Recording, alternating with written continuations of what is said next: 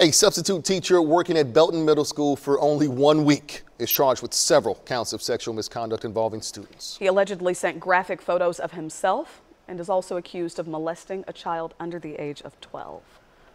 Court records show 42-year-old Jason Carey was arrested after the principal contacted law enforcement, saying an 8th grader received pictures from Carey.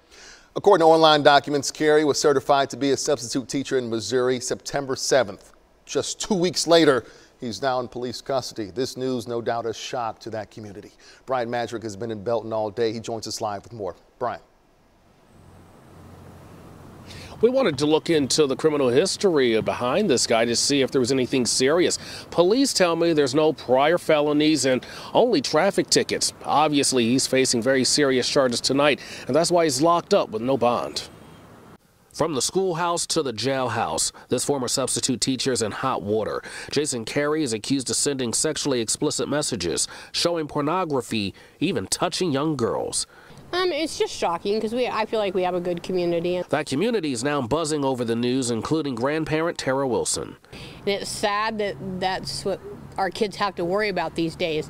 You know, it's not like, oh, who am I going to play with today? Or, you know, am I going to get my homework done? Or who's my next date? So it's sad. Earlier this week, the Belton School District emailed parents and caregivers telling them Carey worked as a sub through a third-party vendor at the time of the allegations, but previously worked in the district school-age child care program. A district spokesperson says anyone working in the district has to pass background checks.